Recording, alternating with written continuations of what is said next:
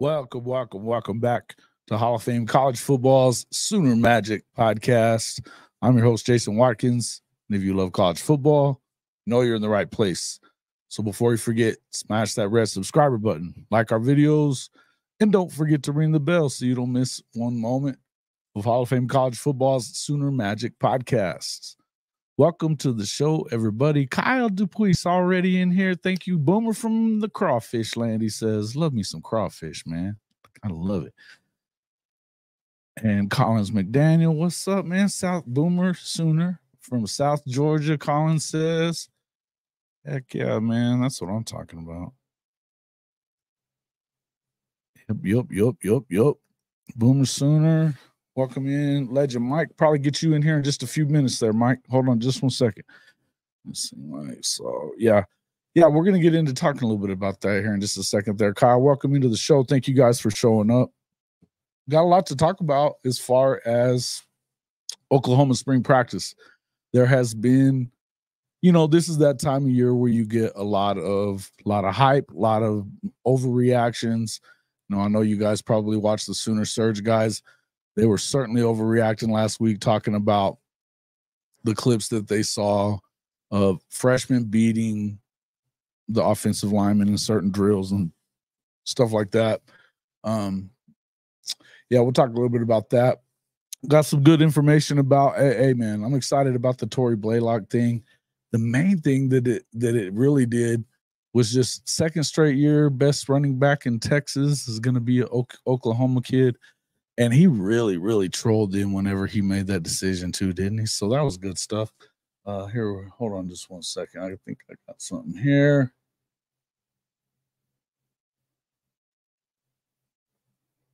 Horns down, motherfucker. I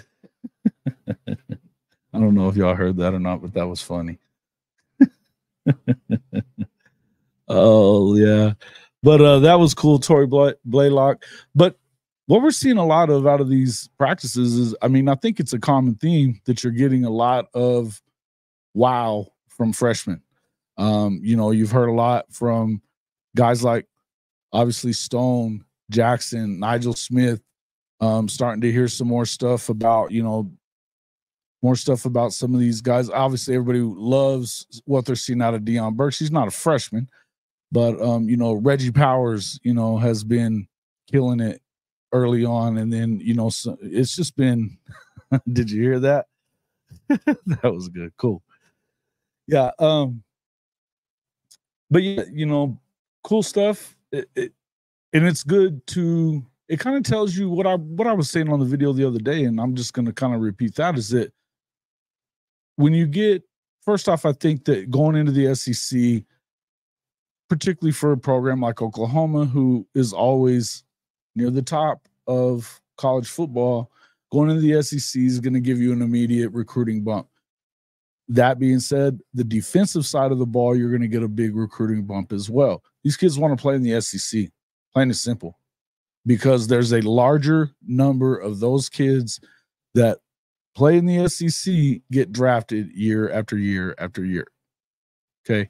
They've had the lion's share of draft picks in the SEC from, years now, the last 15 years or so. So that's going to automatically bump you up. But I think it also kind of goes to show you that, and the NIL, that it tells you that the NIL is doing its job, right now. I know we're going to see a lot of probably changes to the way things work over the next few years.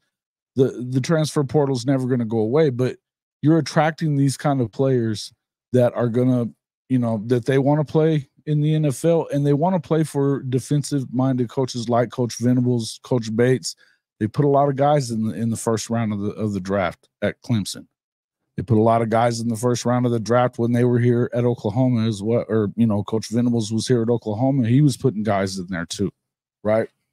Hey, what's up, guys? Good to see everybody in here. Dapo, you getting pounded by the storm, you said, huh? Man. Hey, Bishop Frank, good to see you, my man. Good to see you.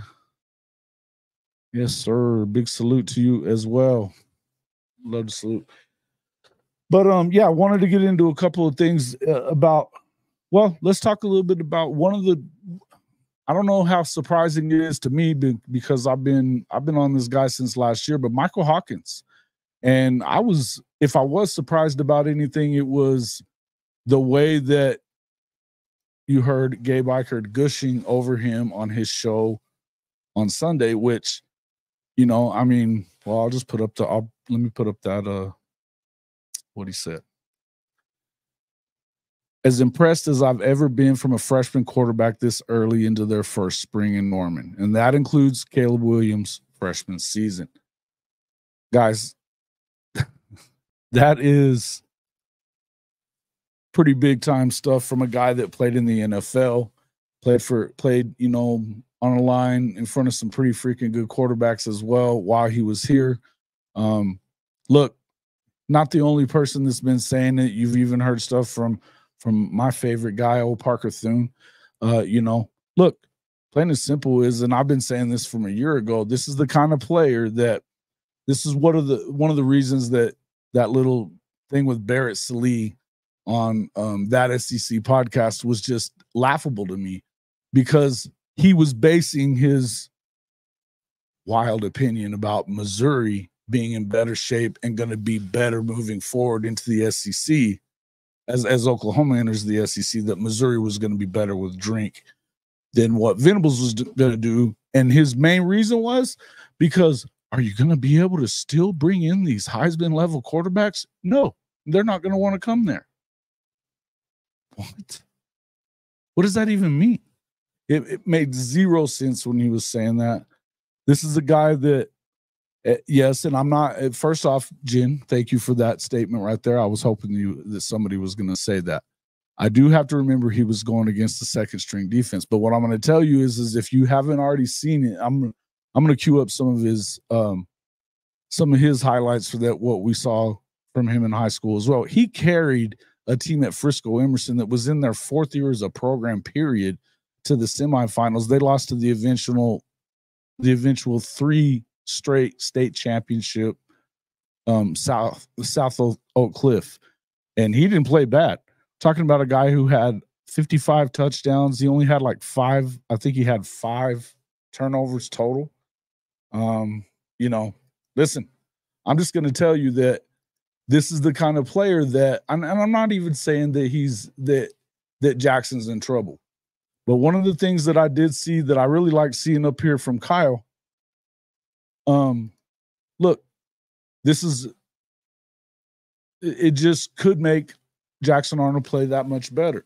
But we have heard that, you know, he's had his struggles at times. It is early in the spring season, in spring practice. He's got the entire summer and fall to get ready for this season. And I think a lot of Jackson, there's a reason the dude was a 5-star, right? But what I was getting at is that what Barrett Sallee was talking about was acting like that they're just recruiting a bunch of chumps. And that's not the case at all. And here's the deal. If this guy is throwing it as well as he is, which we saw all of last year from him playing in Texas, big time football, taking a team all the way to the semifinals that, you know, he kind of carried them, you know. His dad played 12 years in the NFL. The thing that was most, when Gabe was talking about it, that was the thing that I noticed the most in watching. I watched every playoff game that he had, and I watched pretty much every stitch of film I could see on him. One of the things I really liked about him is not the fact that he can run a sub 4.5 40, right? It's the fact that he doesn't just take off whenever. A lot of times, like Gabe was talking about, these athletes, they use that probably a little more often than you want them to, or they're quicker to get out of the pocket and run, right? That would be my thing. It's one of those things that you kind of have to think about. Some of these guys, what's up, Mars? Good to see you in here, Chicken. Stephen G, Mars, Jams, Chicken. Jen, I'm glad to see you in here as well. But look, the guy is the real deal. I think he's playing for second string right now too. I think that's a solid thing to say. But right. Okay.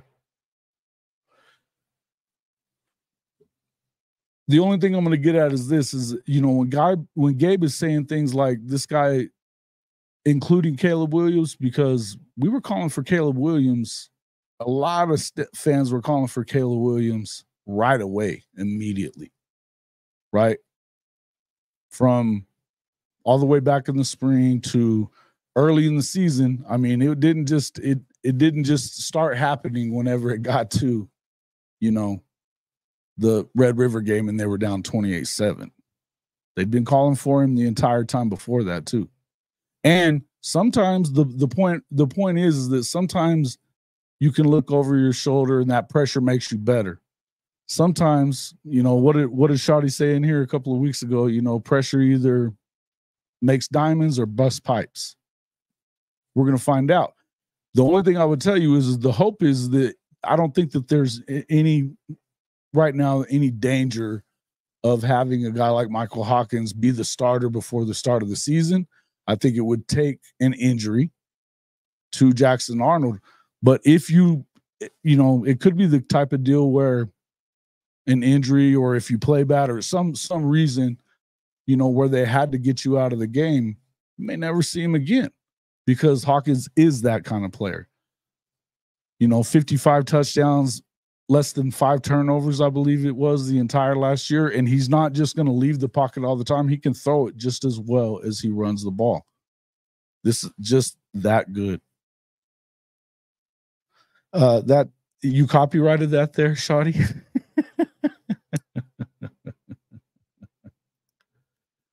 Yeah. That's exactly what he said. And if you noticed, if you've watched any of that kind of stuff, if you watched any of his film, that's exactly the truth. Now, he had games where he was able to run the ball a lot more. And I think he had that one game when he was at, I think he played at one of the Lubbock schools out there in Techland. And he had two rushing touchdowns that were, I think one was like 90-something yards and one was 80. And I mean, he was gone. And you saw it a lot all year, but he had a lot of passing touchdowns as well. And he's not just, you know, he's not one of those players that is just getting out to go, you know, because you're Lamar Jackson's. Jalen Hurts, I think, was a lot better runner than he was a thrower. I think he's still a lot better runner than he's a thrower, right? That's just my feeling. Yeah. Hawkins, Chicken says, Hawkins, what I thought Casey Thompson was going to be with his father's lineage. Yeah, listen, I think that that what he's doing right now almost surely says that Casey probably not going to be your backup. He might be your emergency break glass come in quarterback if he's healthy enough, but I don't even know if that's the case at this point. You know, just one of my deals. I have said this for a while now that I'd love to see. You know, I didn't really feel like Casey was necessary, right? I just didn't, because I don't know that at this point that Casey's even better than, because we haven't gotten to see, you know, Geno Booty even. And he's listed as the number 2 quarterback still because they haven't really changed anything as far as that goes. But I think that Hawkins is going to be the number 2. And I don't know that you really needed Casey. I understand why he's there. I'm okay with it. But I would much rather see if Jackson goes down for longer than a week, I wouldn't want to see anybody but Hawkins. Trevor Knight, Baker Mayfield situation. It could be. Sooner Cowboys, welcome in. Yes. And he does, man. He's got big time arm. He's fast. I don't know if he's quite as fast. I say that, but he might be as fast as K1.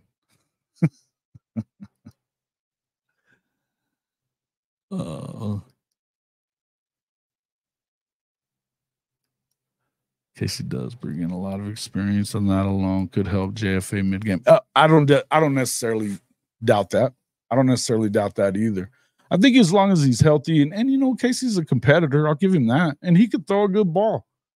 You know, I'm going back and looking at, once I knew that it was pretty much going to happen, that he was coming, I went back and watched some of his film again and stuff. He could always throw it, man.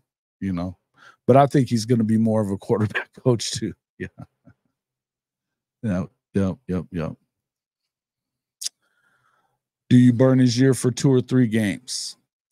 Look, the way that they're recruiting and with the guy, because they've got another one coming behind him in Kevin Sperry that everybody's super high on as well. Now, he's not near as mobile as either Hawkins or Jackson. But look, I don't know that you don't want to find ways to maybe get him involved in certain situations anyway, just because he's that kind of athlete. We're talking about a guy whose dad played in the NFL for over a decade, over a decade. So we know that he comes from quite a lineage, right? That's just kind of where I look at. Yeah, I kind of think so too.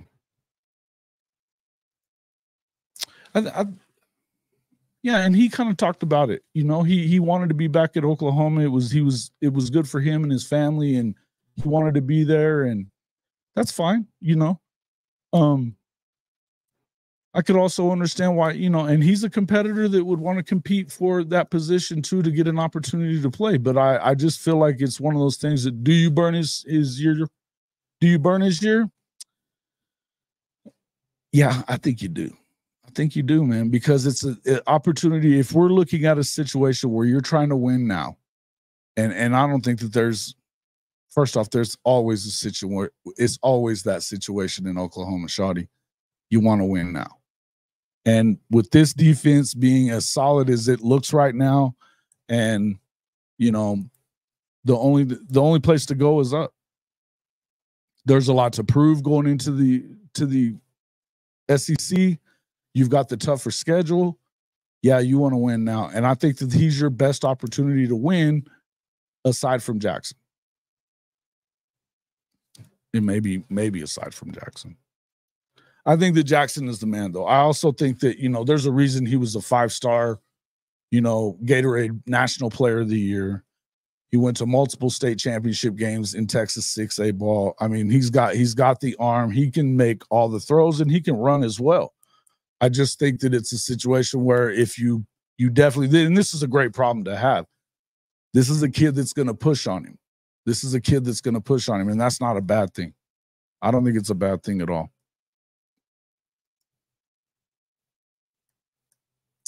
Yep.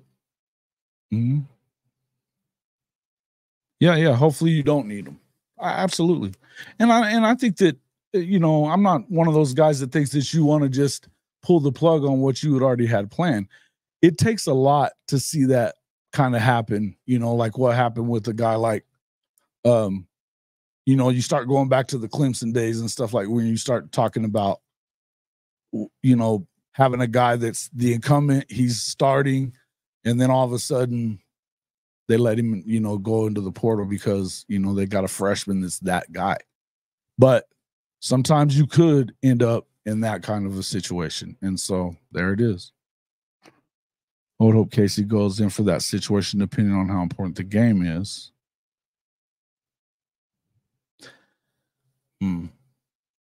Yeah, I mean, what? Okay, so this is assuming if we have a playoff shot. Now, think about this for a second, Kyle. I think that a 9-3 Oklahoma team gets into the playoff. With the schedule that they're playing, you're playing Alabama, Texas. Everybody's in love with Mizzou. Everybody's in love with Ole Miss, and then LSU on the road as well. I think a 9-3 probably gets you in. So unless you've already, and if they've already lost 3 games by the time something like this was to happen, then chances are, and depending on what it is, but you may already be seeing a guy like Hawkins in there, somebody else at quarterback.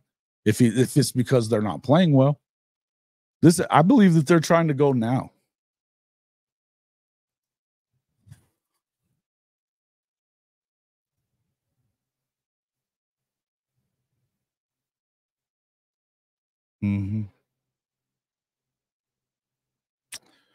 Well, what? You know the Radical OU fans are going to be crazy if Arnold isn't what Williams was for the Texas game.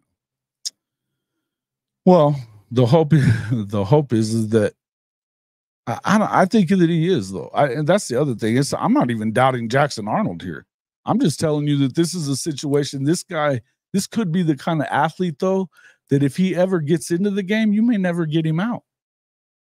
You may never get him out. And this is the situation that you find yourself in college football these days, right?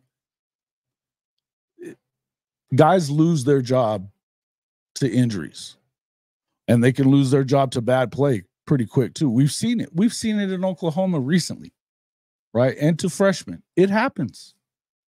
Now, again, what I was really wanting to outline was just how crazy I think it is that people have pretty much already dismissing Brent Venables for what they aren't going to be and who they're not going to be able to get.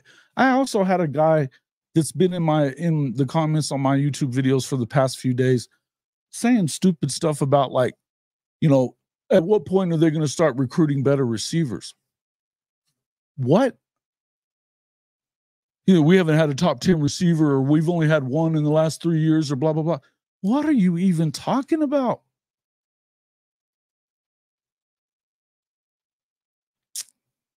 And mess up. Here we go. I don't know why PG's worried about Mizzou either. I'm not either. PG. Yeah, I was busting your chops earlier, brother. Thanks for coming in, though. Thanks for coming in. Now, look, and in fact, I'll welcome both of you guys in here if you guys want to jump in real quick. PG, I'll send it to you as well. You guys jump in real quick. Sooner Legend, that's in there. And PG, let me find you, PG.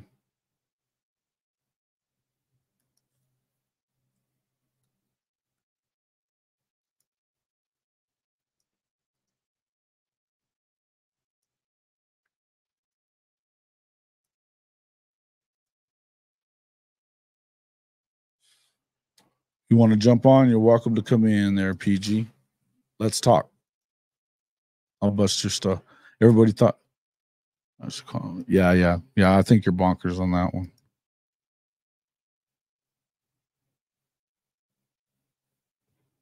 Yeah. Do you have to make the playoffs? This is a good question. Do you have to make the playoffs in order for the season to be seen as an improvement, since y'all was knocking on the door last year? I don't know that you have to make the playoff. I think you need to win. I think you need to win 9 for it to be considered an improvement. Because, you know, going into a situation where playing, going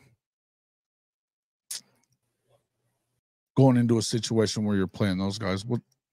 Hold on just a second there. Sooner Legend. What's up, man? How you doing, Jason? Good. What's up, my brother? I knew I was going to get in here talking about this one. What do you think about the question at hand, Michael Hawkins, and where it could? I mean, look, I'm glad that he's good enough to push Jackson. Is the main thing that I'm trying to get at.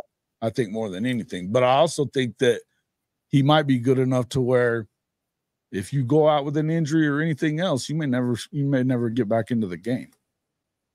What do you think? Just seeing from what I saw out of Hawk when he was in high school, especially last year, yeah, he's ready for the big stage. And Jason, you and I have even discussed this on telephone conversations. Mm-hmm. God, I don't want nothing happen to Jackson Arnold, but if it does, and Hawk comes in, Hawk is going to have a hard time getting that, or Jackson's going to have a hard time getting that spot back from Hawk. Hello again, PG. What's going on, guys? What's up there, PG? Welcome to PG, the show. I was kidding with you, brother.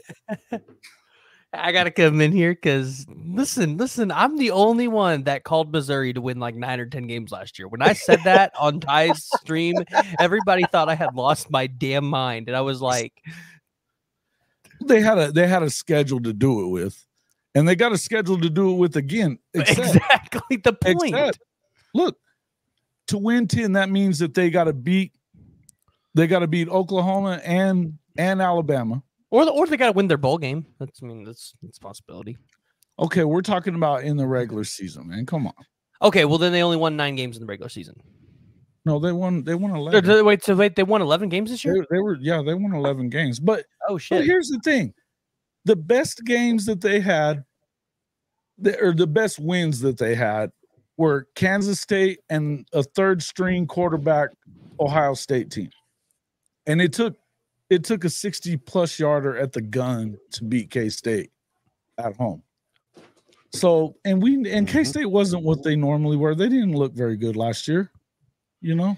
I mean, at the end of the day, though, and I can't remember who I was talking about this with earlier, but I mean, you win those close games early, you learn more about your team, you learn how they can fight through adversity, and I think Missouri figured that out. And at the end of the day, it's all about winning ball games. I'm in love with those guys and drink, dude. Come on.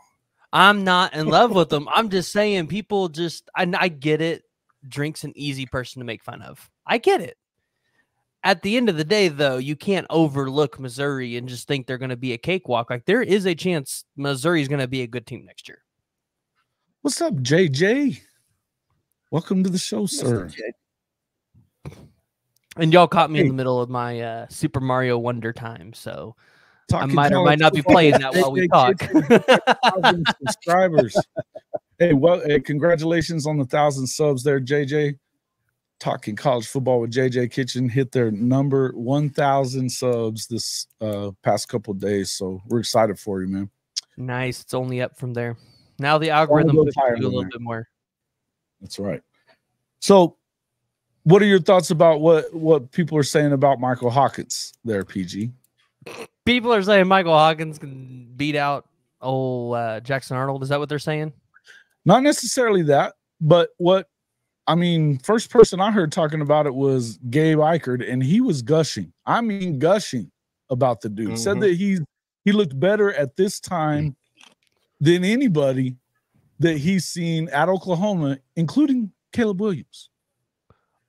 Okay, I don't know what Gabe Eichert was smoking, but I need some of whatever he was smoking, because Caleb Williams was a generational talent. I don't think Michael Hawkins is that. I don't think Michael Hawkins. Michael Hawkins? I have. And I don't think he's Caleb Williams. I'm just going to be straight up honest. Caleb Williams was... And if I'm going to be honest, if Caleb Williams was at Oklahoma and he didn't leave to go to USC, there's a chance OU probably wins a national championship. That's the kind of player Caleb Williams is. I don't think Michael Hawkins is making that big of a difference. Not with that freaking defense, they weren't. I'm talking about if at Oklahoma, if he would not have left Oklahoma to go to USC, they weren't going to probably wins a national championship. Last year, maybe, but I don't know. Maybe it's possible because Caleb Williams by himself, they would have carried Oklahoma and USC. Time they wouldn't. Yeah. I think they could have, but I'm going to tell you that I think that Michael Hawkins is that kind of guy too. I need to see it. Look, I need to see it on the football His dad was over a decade in the NFL. This kid is an athlete. He's got the speed. He can throw it.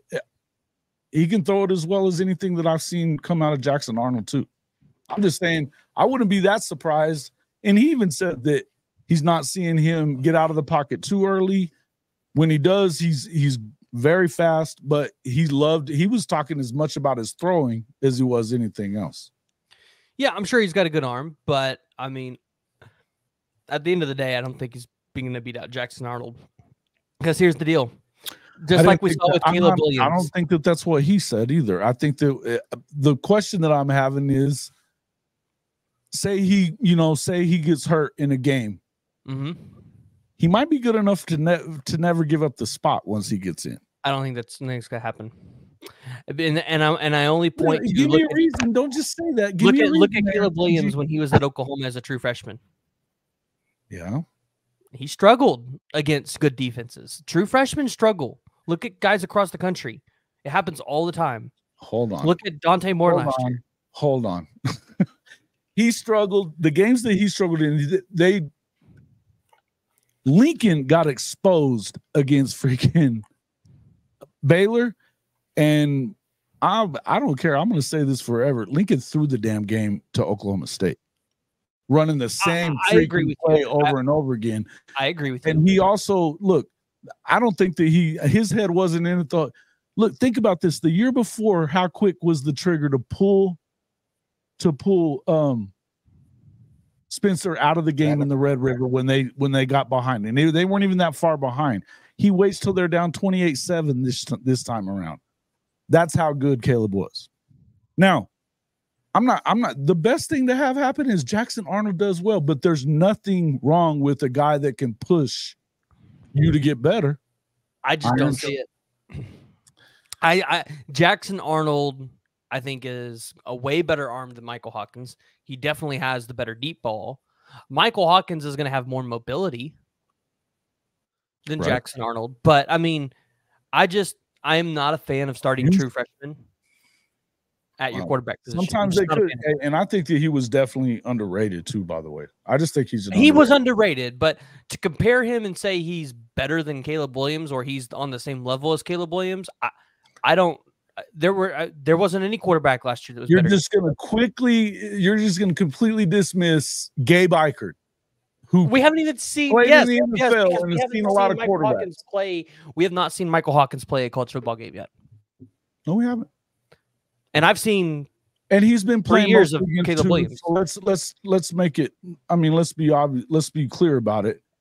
It's not exactly the same as running against these guys that are running number one right now either. I understand that. I'm just telling you, this is the guy that has the kind of tools that he gets in. You may never get him out of there.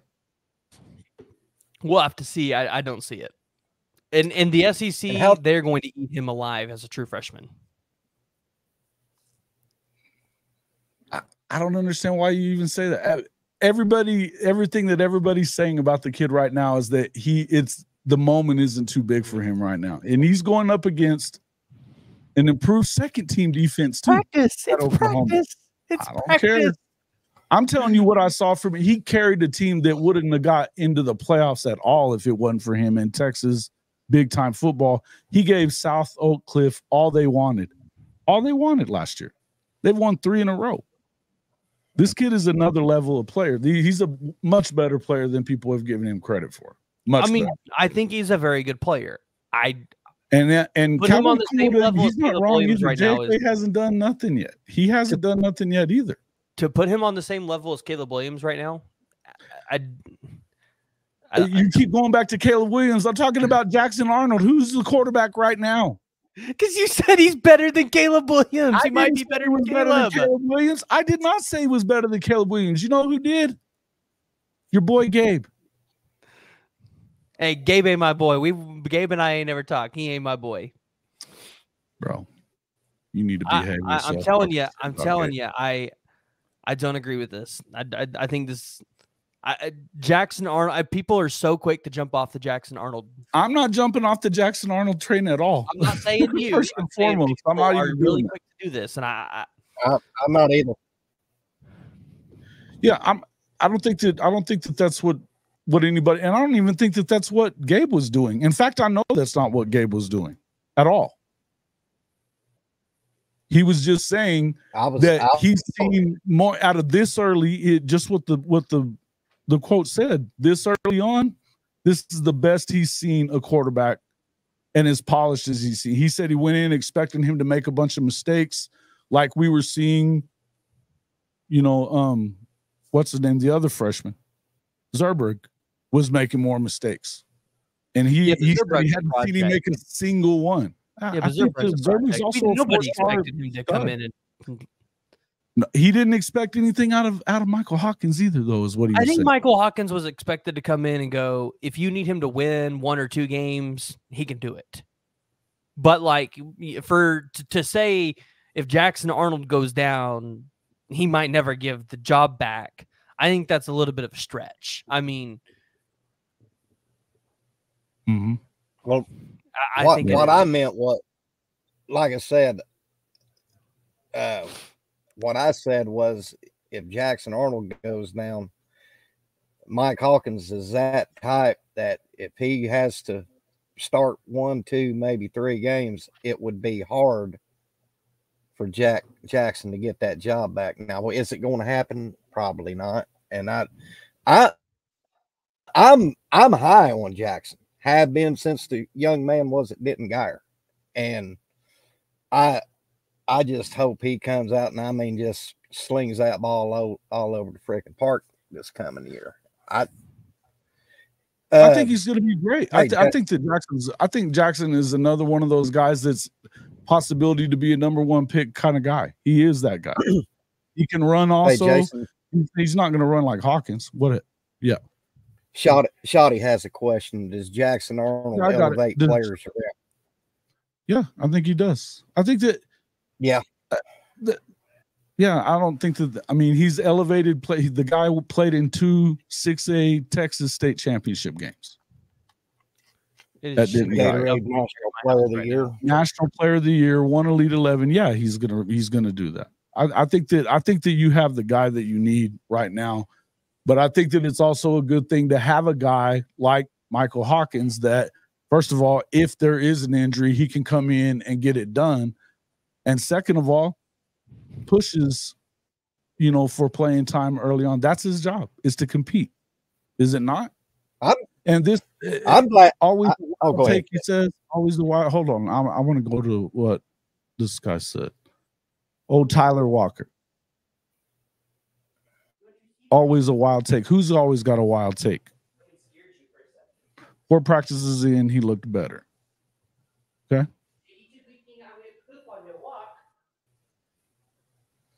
I mean, I don't even know what you're saying to that. Nobody's saying. I think more than likely he is, unless he doesn't perform, maybe, and they're not winning. I don't think that the only way that you could see another quarterback is if there was an injury. Now, I think that that's the most likely scenario, but there's other things that could happen, man. If Jackson Arnold doesn't succeed, Oklahoma's going to be a laughing stock. I'm just going to put that out there. Social media is going to have way too much fun with that. PG, that's a lot to say that, because this is a kid that has just as much arm and he can run. So he's bringing more to the table than just your average quarterback. No.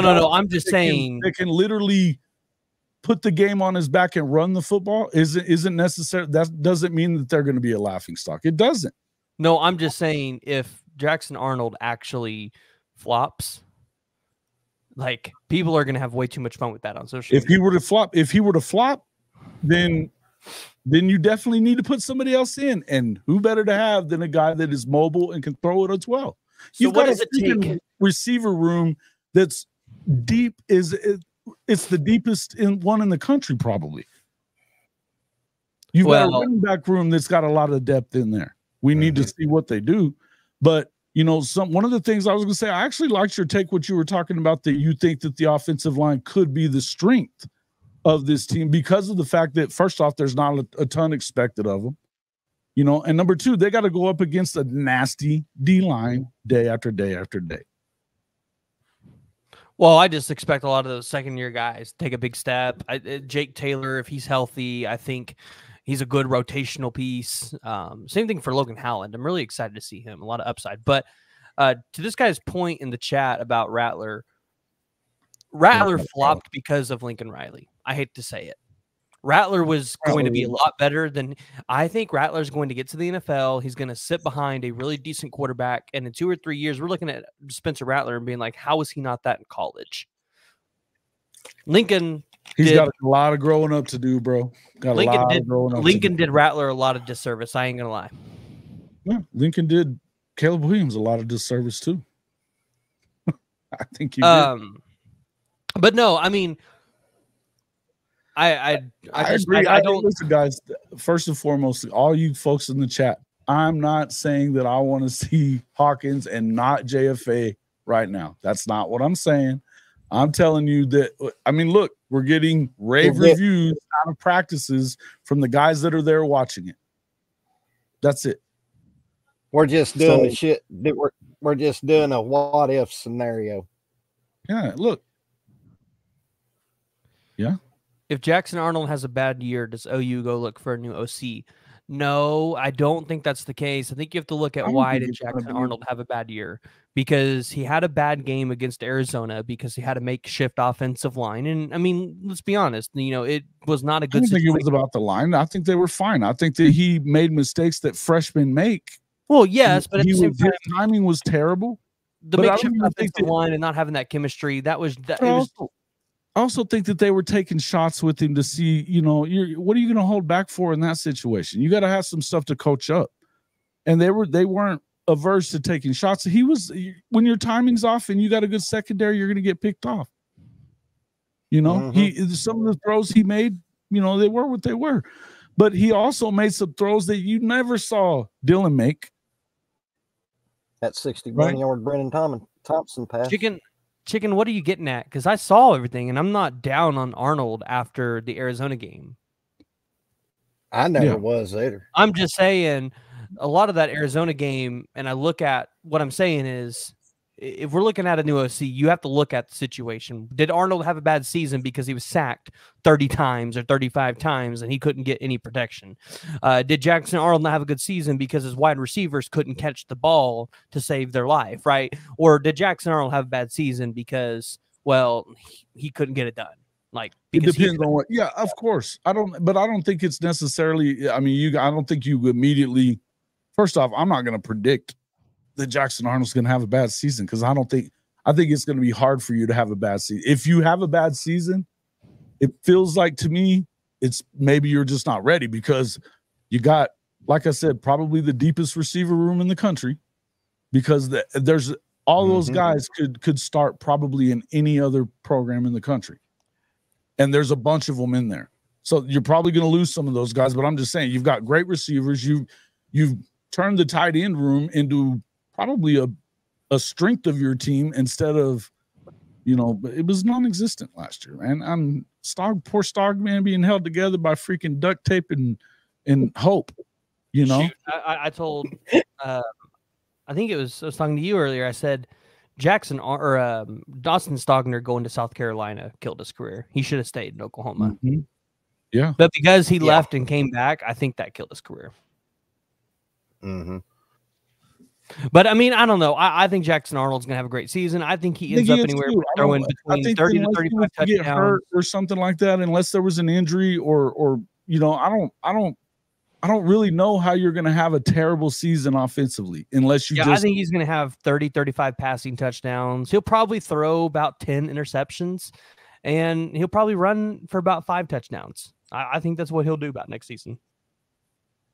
Yeah, he could. I mean, what did Dylan have? Like 6 rushing touchdowns last year, something like that. I think he had more than that. Hold on, let me pull it up. Okay, so I think that he could possibly do a little better rushing the ball. Gabriel had 3,660 yards, right. 30 touchdowns, 6 interceptions. Jackson Arnold ain't having 6 interceptions, and then he ran for 12 touchdowns. Yeah, 12. Yeah. See, I could see Jackson having that kind of a season too. You think he can have 12? Listen, I think he's gonna end up being one of the if he stays upright. I think he's one of the better SEC quarterbacks day one. I just do. Well, I think definitely the situations he was put in last year, having to win that BYU game and then having to play the Arizona game, definitely helps him a little bit. Where I think like a guy like Nico. We don't know really what he's going to be. Well, he looked really good against Iowa, but I mean, he got to play in the bowl game too. He looked good. I think Nico's good. I also think Nico's good. I think Nico's good, but I think I have more questions. Quarterbacks in that conference right now. I have more questions about what Nico can do at the quarterback position with what Tennessee has as weapons for him versus Jackson Arnold. Like, he's going to have a good offensive line because when was the last time Bill Bedenbaugh didn't have a good offensive line? And he's got all these weapons around him to throw to and weapons in the backfield to hand it off to. I think it's more set up for Arnold to have a successful season than Nico. I think Nico really breaks out in his junior year. I think we're going to find out with Nico. I think that they're pretty good, but we're going to wait and see with Josh. I know the one thing that surprised me about Josh last year was that he took I mean, he's a freaking Mike Leach air raid dude, and they ran the shit out of the ball. They had to, but they did.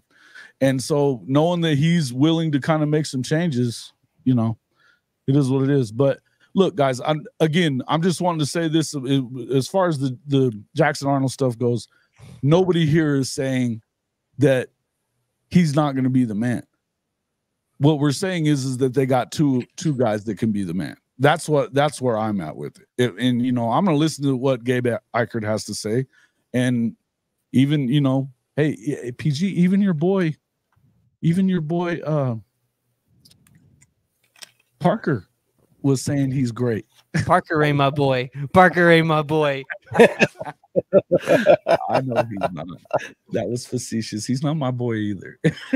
listen. He's a good dude. You know, he's a good dude. We just don't see eye to eye on some things. It's okay though. It's okay.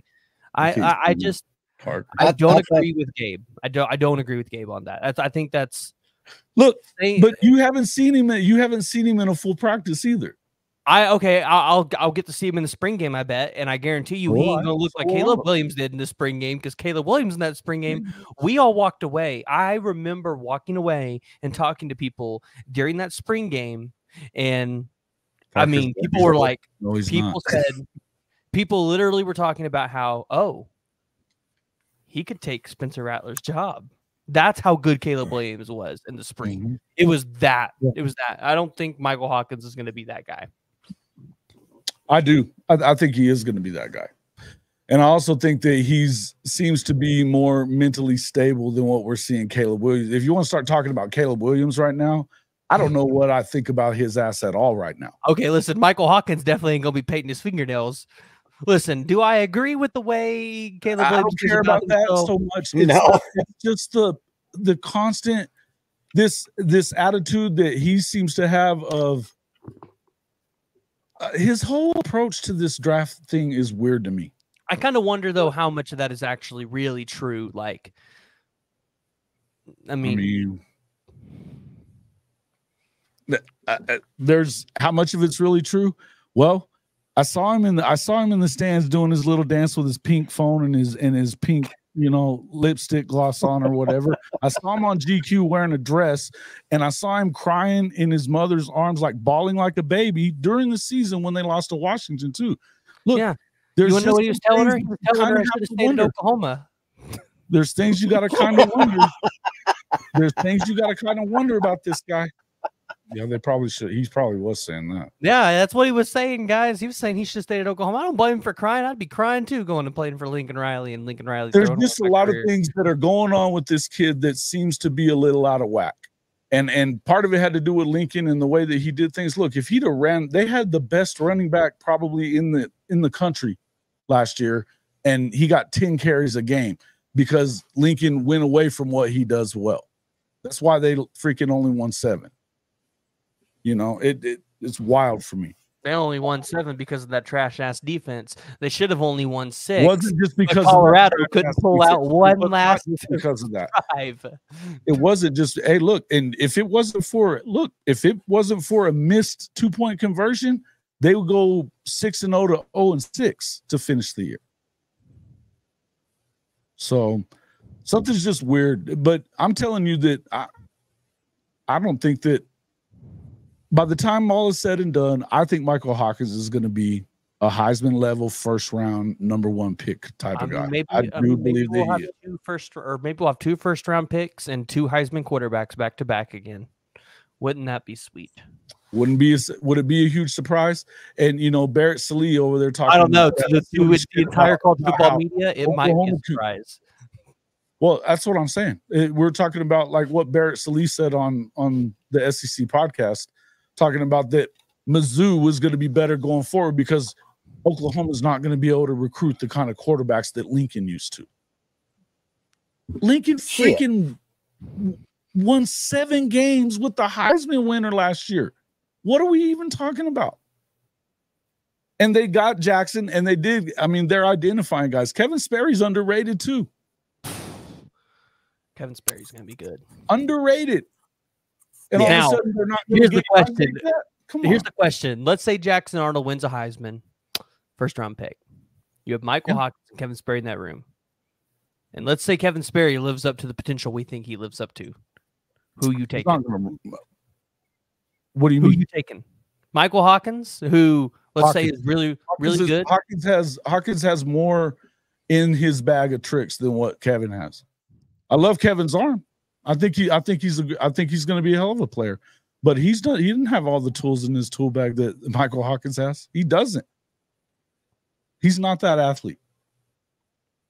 Okay, I hear Kevin's brother. But I like Kevin Sperry. I think he's going to be great. I think he's. I hear Kevin's brother in 2027 is going to be, his brother Rozzy Sperry. Mm-hmm. I hear he's going to be real good. I hear he's going to be real good. Nice. 2027. Well, that's the point I was making. I'm not saying who's better or who's not, and who's going to. You're probably going to lose a quarterback here and there. Just like you about to probably lose somebody else too. We don't know. But you're going to lose some quarterbacks. You're going to lose some players. It is what it is. But in the end, I believe that. Now there is one player that Oklahoma wasn't. Offense didn't live and die with Lincoln Riley. You know, they played better offense. They played good offense before he got there. I know. Who was it last year? They had great quarterbacks. They had Heisman quarterbacks before he got there. Two of them. Who was it last year? Was it? I think it was last year. It was like Gus Johnson or somebody said, "Don't tell Lincoln Riley that Lebby's offense is faster than his." That Oklahoma was running just as fast as an offense or faster than Lincoln Riley's. Yeah, as far as the tempo is concerned, yeah. The only problem with Lebby to me is that I just think that there wasn't a lot of rhyme or reason a lot of times to what he was doing. I didn't feel like he got into his playbook too often.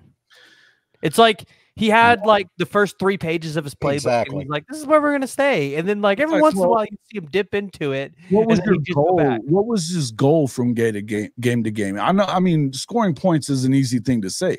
But what was your goal for each matchup that you got? Because I think there was times that you could have been a little more aggressive with throwing the ball. And then there was times that you should have been a lot more aggressive running the ball. And I don't think that he really knew what his goal was from game to game. That was from not having a ton of time being a play caller. I don't think he always was in a great rhythm.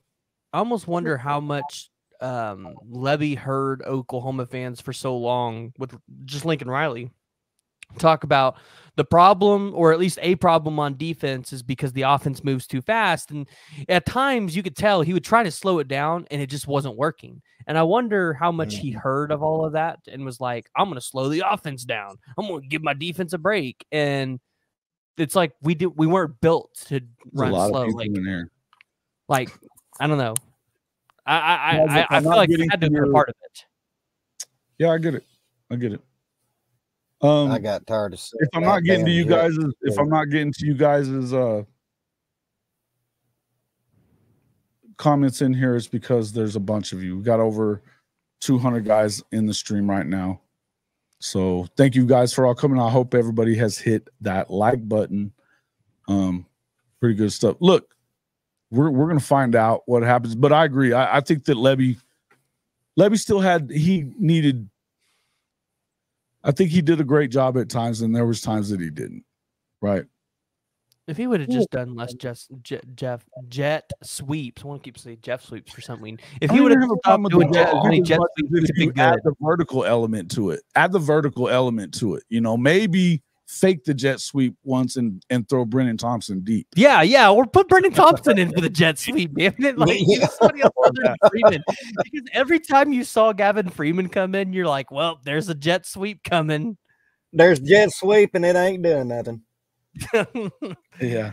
It was every defensive coordinator's dream when they saw him come in. I think he's going to make them better. I don't know how much better they can really be with Blake Shapen being their quarterback. But yes, I think so. I think that what they needed, I mean, the fact that guy changed that offense when he didn't have to, he got himself fired in 1 year because he won the guy. Look, in order to, at places like Mississippi State, even with NIL, even with the money you're about to make with the college football playoff, you've got to have an offense that can put people in jeopardy because you're not going to stop anybody. if you're Mississippi It's State, freaking Mississippi State. It's just like how I feel about Mizzou. They're going to be half-assed most of the time, but if you can get an offense going that, you know, can go up and down the field with people. Think about when Ole Miss, it was the same thing with Ole Miss. They were able to beat Alabama the couple of times that they did because they had explosive offenses with Hugh Freeze. That's what they did. You've got to do stuff like that, though, and running that. Look, we know that the air raid is a great equalizer when it comes to talent. Mike Leach was winning at places that they don't win. I do believe that it'll be better. I think that they'll be better than they were. I don't know how great he's going to be as far, because I don't know how great you can recruit there. I don't know. I don't see them winning the SEC or winning a natty. If you're asking me that, are they better than they were last year? Yeah, probably. Mississippi State, I mean, they're not, like you said, they're not going to win a national championship. They're not going to win an SEC championship, but they can be competitive at that program. Dan Mullen had that program at the ceiling. I think the problem is Selman's got to give Jeff Lebby 4 or 5 years. And the reason why I say that is you have to give Jeff Lebby the ability to actually, if you can win 8 games a year, you're doing great there. Well, you know what? Get a better job if you win 8 games a year. All Jeff Lebby has to do is go find the Caden Woollards of the world. That's all he's got to do. He's got to go find these undervalued, underrated players and develop them and get the most out of them. If he can do that, he'll get this program winning 9-10 games a year. But he's got to be able to do that first, and that's going to take a lot of time to build a roster full of that many kids. Here's a good subject. Mechanic to running back for a 2-3 back big package. We were actually talking about that earlier. That's what. Listen, I wouldn't have a problem with it. I wouldn't have a problem with it. Yeah, hey, Jason. But here's the other thing. I think that tempo's great sometimes. But what the problem is with tempo teams is that they don't really change tempo that much. And I agree with what Dapo's saying here. It puts you in a bad position defensively when you're always tempo. Because if you're scoring right away or if you're going 3 and out and, you know, it only took a minute off the clock, you got your defense on the field an awful lot. I think that was half the problem with Lincoln Riley's defenses while he was here. Sure. Because he had players. If you watched them last year at USC, you cannot tell. They had guys there to play defense. They just didn't get it done. Now, you can blame all that on Alex Grinch if you want to. I think a lot of it had to do with the fact that even when they were doing really well, they were scoring quickly. And so if you're only taking a minute off the clock, even if you scored a touchdown, it's still not great for you. You know what I mean? If you're not taking any time off the clock, there has to be times that you can run and get the clock running. I want to see them run the ball more and make more of a concerted effort to run the football more. And I think that you probably see that with Seth. I don't know that you're going to see quite as much tempo here. I think it'll be more balanced. I think a lot of it happens to be I think you got to get just a good running back duo that can consistently stay healthy is the problem. Yeah. So Jace, that's what I was saying, Jay. I think that you're going to see more of that with him as well. I really feel like less tempo, more, you know, let's run the ball. And look, you want to attack them, you want to score, you want to be explosive, but I think that athletes on defense kills tempo. Yeah, it can. Yep. Right. But you would agree with what I'm saying is a lot of times with tempo guys, they don't know the other speed. You either go that speed or you don't go any speed. And that's what we saw with Lebby for sure. I think Lebby, though, he really wanted to try. I think the problem was he just didn't have running backs that were consistently healthy enough to be able to have that consistent running game. Yeah. Yep. I mean, look at it. Alabama, when they had Tua in them, they could control the clock, and then they could move really quickly. You just got to have those good backs. Yeah. Which I think we have. I think this year we have that. Even if like a Javonte Barnes goes out with the foot injury, I think we have enough guys to do that. You know. Yep. But also at the same time, though, if someone's going to give you an open field to take it to the house, I mean, you got to take it. You can't just look. That's not what I'm saying. That's not what I'm saying. I'm just saying that, you know, deliberate is okay. A huddle every once in a while doesn't hurt anybody. You know. Gosh, about the Oklahoma huddle, I might puke. I haven't seen that one. I remember last time I seen Oklahoma huddle like that. The other thing, but here's what I would say with the headset situation. I don't know that you need to get up on the ball and snap it right away, because you might be able to get, you know, because they're not going to turn off that headset until 15 seconds. So if you get a look, then Latrell can be in JFA's ear and say, hey, look at what you're seeing here or whatever, until it gets to 15 seconds. How often did they let it get to 15 seconds last year? So explain the new headset thing to me. So they turn, like, the headset has to go off at 15 seconds, or they can't talk. It goes off at 15 seconds, or yeah, it goes off at 15 seconds or on the snap, depending on what comes first. Ah. So this is not something to where they can communicate audibles at the last minute. Like, it's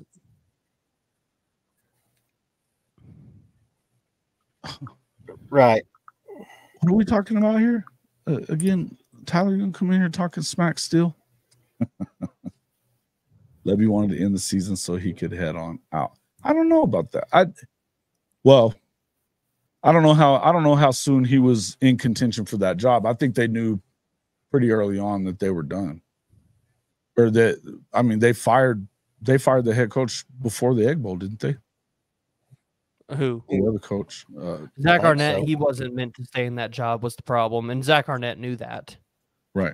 That, I mean, the thing is, they even had a couple of games left before. That firing was not, like, that was not an unexpected firing. Everybody knew that was coming. Mm-hmm. In fact, I almost wonder if Zach Arnett did well if they would have kept him. Yeah, I think that the headset, it could be helpful. It could be very helpful there. That's what I was saying. You know, and then that also, though, that would give you, you don't have to go so fast. If you could maybe get up there and take a look at what you're seeing. Yeah, you know, now I see what maybe people, now I can see how a true freshman might succeed more now in a situation. I totally didn't think about this when we were talking about Michael Hawkins. But you put a true freshman out there, and they can communicate with their offensive coordinator up to the 15-second mark, that might help them out a lot more. So I didn't think about that. You're assuming actually, they have a bad offensive line? They don't have a bad offensive line. They have a new offensive line. That doesn't make it bad. Who said we had a bad offensive line? Richard Shear. Too tough a schedule, weakness, offensive line. I bet anybody heard how I bet this is the top 5 offensive line by the end of the year. It's pretty early. Yeah. Look, they've got guys, and they've got the best offensive line coach in the country. Yeah. And when I say top 5, I mean top 5 in the SEC, not like top 5 in the country, but top 5 in the SEC for sure. Has anybody heard how Everett is? I know he got a little dinged up. Camp. I haven't heard.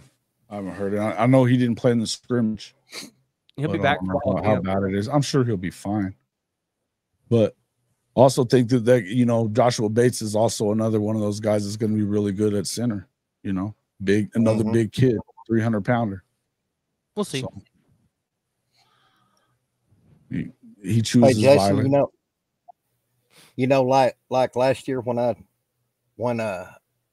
you and I first became friends, and I was telling you about Okoye before he came to OU. I get to do the same thing this year. I'll be reporting to you like I did with Okoye, CJ Nixon. On who? CJ Nixon. Yeah, and you've already seen Kevin Sperry too. You know about him. Win at least 9. Let's see. Jay. Yeah, I seen Sperry and X-Rob. But yeah, Weatherford's about an hour and a half from me, so I'll get to go watch that. What's your PJ? What's your thoughts on CJ Nixon? Is he going to play basketball or is he going to play football? Weatherford. That's my thought. Yeah, that's the problem. He's really good at both. Which one's he going to do? Which one does he want to play? That's the question I got too. Guys, we got over 200 people watching. Only 25 likes. Come on now. Yeah. Wipe your feet as you come in this house. Make sure you get in there and take a look at that. Let's see what we got. It probably wouldn't hurt him to play basketball because Porter Moser's been dropping them like flies. That's an interesting situation this year for the basketball because there's 3 guys that are originally from the state of Oklahoma that are all in the transfer portal. Obviously, the best one, I can't think of his name, the one from Oklahoma State, probably will end up at Kansas. But if you can land the kid from Drake and the kid from Virginia, Oklahoma's team might not be that bad next year.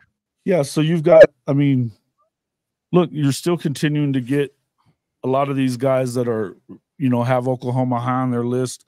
I was looking at Trent Wilson. He's got them in their top 4. He's got OU in the top 4.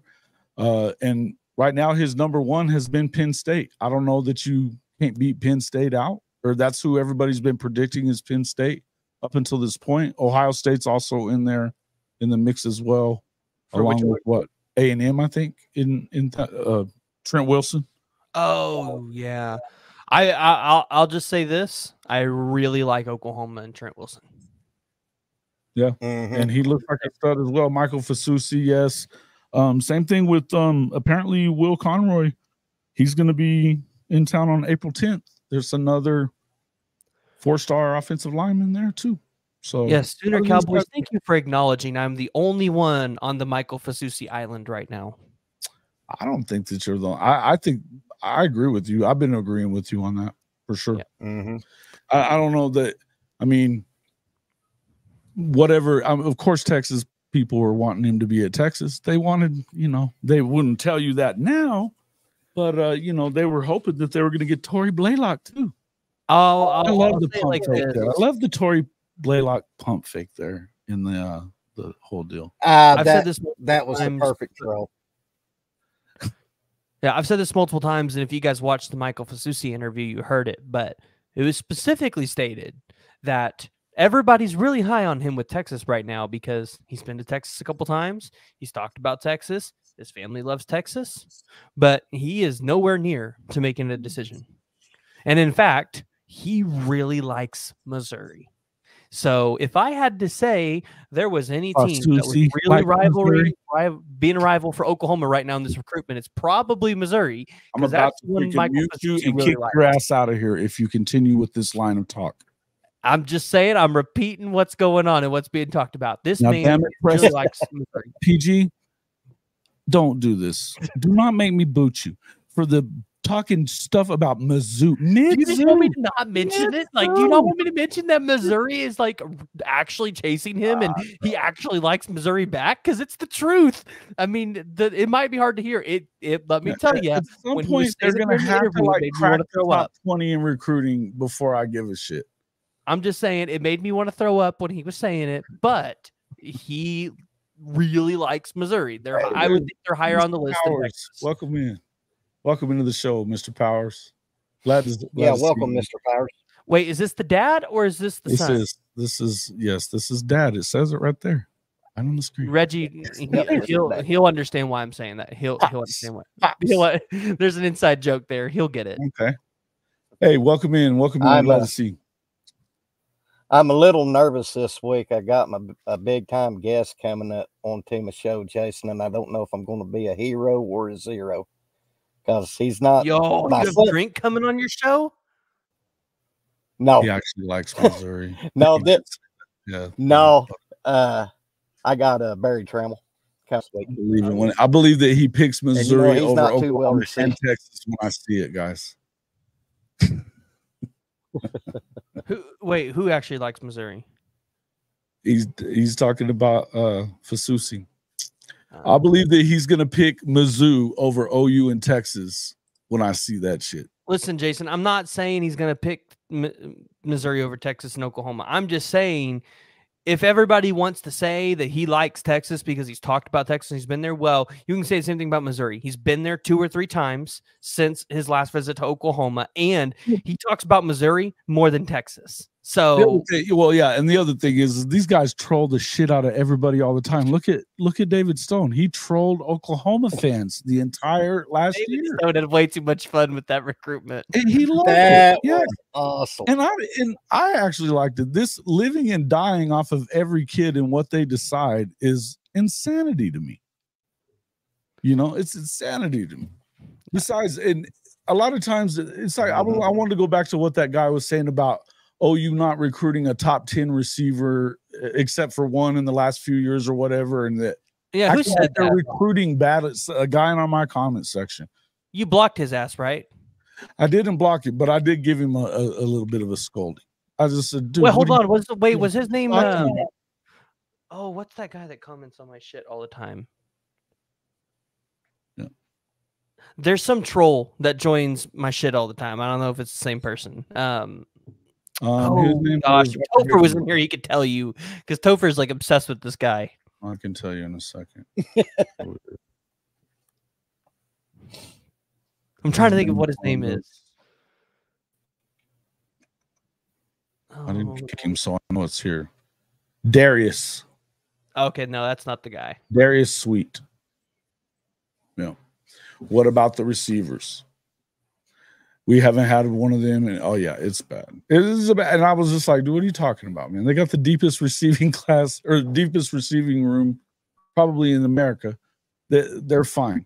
But I don't look as much at stars as, and especially now these days, the more that you look into what they get right, offensive linemen, they struggle with offensive linemen no matter what. All the recruiting services do. The data is there that says that's the ones that these recruiting services miss on more than anybody else. I'm going to trust Bill Bedenbow and his eye for talent and what he can turn them into a lot more than I'm going to trust Shannon Terry's boys, any of them. You know, any of them. And a lot of it, I also think, when it comes, think about Nigel Smith. You can tell me that the dude is the same size essentially as Stoney. And had he went to Ohio State, you know he's a 5-star.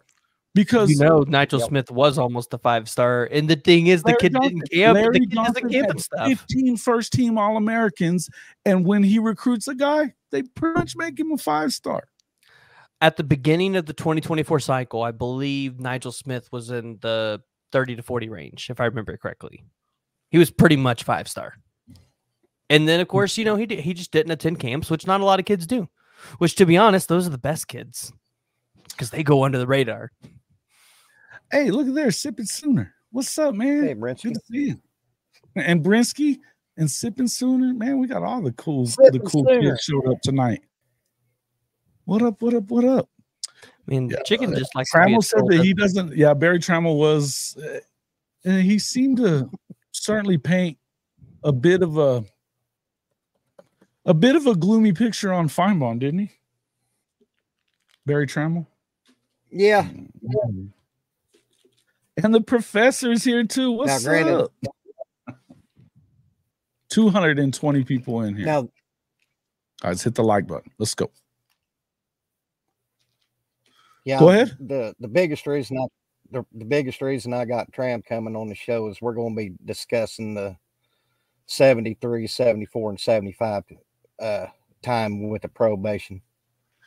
I know a lot of people do not like Barry Trammell. I'm not one of those people. I think as a columnist, it's your job to have an opinion, and you may not always like his, but it's not his job to make anybody happy with what his opinion is. Oh, so you mean like my opinion with Missouri? I mean, you're not a columnist for the last 50 years there, PG, but you know, if the shoe fits, okay. All right, so let's just move off Missouri talk because Chicken wants Missouri's trash, bro. Missouri's trash. That's my opinion there. Everybody said that last year too. I'm saying everybody said it last year too. Here's my deal. I don't want Oklahoma themselves. I don't think the fans are going to overlook it. I don't want Oklahoma because I was telling you earlier this. I think I was telling you this earlier. But you know, yeah, I know it's PG. The deal is we have to play that game right before Alabama and LSU.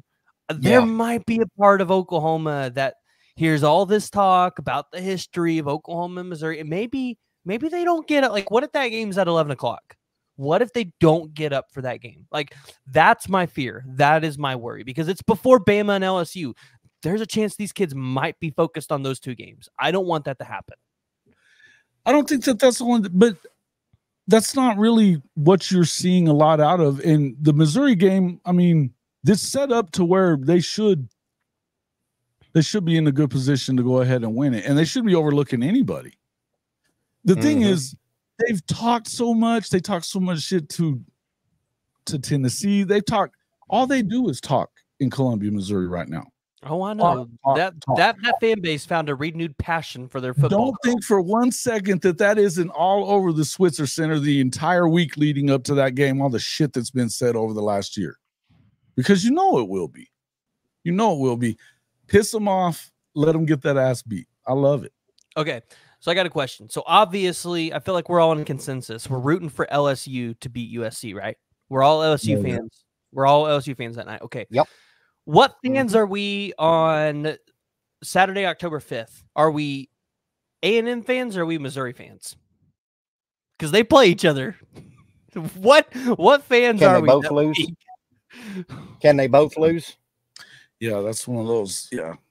I mean, can they both lose? But I think there's that for them to win 10 games, this year, you got to assume that they're going to beat A&M. I wouldn't assume that. I think that A&M got better when they got rid of freaking Jimbo. I think they got better. Okay, right? yeah, I mean, it's at A&M. It's a tough game. But, like, so they play okay, so they play Murray State, Buffalo, Boston College, and Vandy. That should be 4 wins, right? I think we're pretty assumption that's 4 wins right there in a row. And then let's say they lose to A&M. Missouri, PG? Yeah. So they lose to A&M. They have to go, which is so weird. They have to go to UMass. Yeah, but I don't care about their in-conference games that I can see them. All you got to do is lose 3 and you don't win 10. Okay, no, but their schedule is really easy though. Okay, so I mean they're going to win. They got to play Oklahoma and they got to play Alabama and they got to play. Okay, hold on, hear me out. Hear me out. So 5-1. Let Auburn at home. I mean, is Auburn going to be that good next year? Are we sold? Auburn's not on the same tier as Missouri. Not really. And since it's in Columbia, wait. Not on the same tier as Missouri? Yeah, I think they're on the same tier as Missouri. No, yeah, that's what I meant. That they're on the same tier. So I mean, since it's in Columbia, they could lose that game. Yeah, but I mean, let's just say let's give it to Mizzou since it's at home. Who's a better coach though? Drink or Freeze? Don't you say Drink. Or you're gone. Freeze, but I don't think Freeze has the Freeze don't have a damn quarterback. You Freeze don't have a quarterback. That's my concern with Auburn too. I can see them winning it. All I'm saying is, would it really surprise you if they lost that game? I'm not saying that. No, it wouldn't surprise me. But they're not going to win. But would it really surprise you? No, it wouldn't surprise me. But for the sake of argument, let's give it to them because let's say they lose at Bama and they lose to Oklahoma. But their last 3 games of the season is at South Carolina, at Mississippi State, and Arkansas. Mm-hmm. I mean, that's the easiest 3-game stretch you've ever seen in your life in the SEC. Hold on, though. Arkansas got them a quarterback, and they did get them a coach by then. Brother, Sam Pittman is going to be fired. Hold on. Sam Pittman that doesn't matter because guess who will be the head coach then and is already going to be coaching this quarterback? Bobby Petrino. Bobby Petrino. Yeah, you don't think that Bobby Petrino's a better coach than Drink? I don't know. Shit. Come on, man. Come on, you can't tell me that dumpster fire. That is a freaking that's a rivalry for them. That's a rivalry game. It matters to them. And Drink's been talking shit to them and posting, even put up a freaking billboard in the middle of the state. Shit, tickets are only $36 for that game. I think we should go just for the fucking shits and giggles that game's going to be. It could be fun. But I'm just telling you, I would not be surprised. Again, Would it surprise me if Mizzou won? No, but it wouldn't surprise me if they lost. Here's the deal. Let's just say they only beat Murray State, Buffalo, Boston College, Vandy, UMass, at South Carolina. Robert Steele's crazy. Still 8 wins. 11-1. You're insanity. I didn't say 11-1. Never said that. No, I'm talking about Robert Shear. Go ahead. Continue. That's still 8 games if they just win those games and lose to A&M, Auburn, Bama, and Oklahoma. Yeah. Are you a Mizzou fan there, Shear? No. I'm talking about Robert Shear now. I'm going to continue saying mid-Zoo because they are mid at best. Hey, if they win 7-8 games, is that mid for Missouri or is that good for Missouri? Because last year, I think you call that special. They got lucky, man. Last year was special. They got lucky. They had a freaking they played the third string quarter. They were losing in the fourth quarter against the third string quarterback from Ohio State. Arkansas versus Missouri is okay. Yeah, I can see it. Great value Bedlam. I can see it happening. I can see it working out. That is bad because 8-4 is probably a very realistic record. Sharp. It's probably for Mizzou. Yeah. Mm-hmm. Just, I mean, looking at their schedule, 8 wins is, I mean, if they don't win 8 games, look, I got a hell of a lot more trust in them winning 8 than I got them winning freaking 10 or 11. Okay, I mean, I'm not saying they're going to win 10, but like 9 games is not out of the stretch for Missouri. I mean, if they win, if they have 8, bet the under there, Rich. Bet the under.